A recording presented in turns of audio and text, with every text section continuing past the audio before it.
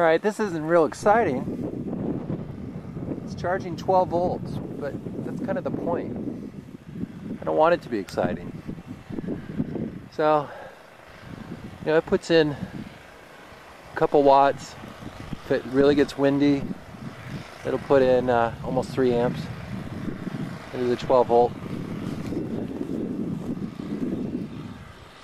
So that's the speed at which it's putting in power into 12 volt battery. I changed the tail because I was getting too much oscillation, so I moved it back and I lifted it instead of having it downward. Alright, this is going into 24 volt battery bank now. Maybe 1.5 amps, something like that.